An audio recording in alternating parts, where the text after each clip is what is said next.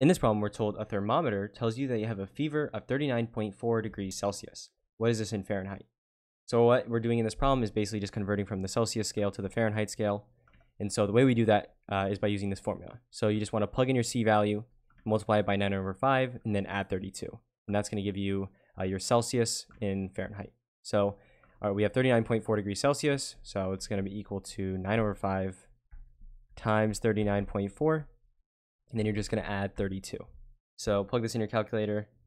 So you're going to do 9 divided by 5, multiply it by 39.4, and then you're going to add 32. And so when you go ahead and do this, you're going to get it equals 102.92, and then this is going to be now in degrees Fahrenheit. So this right here is going to be your answer. So 102.92 degrees Fahrenheit, that's equal to 39.4 degrees Celsius. So yeah, this is your answer, and hopefully you found this useful.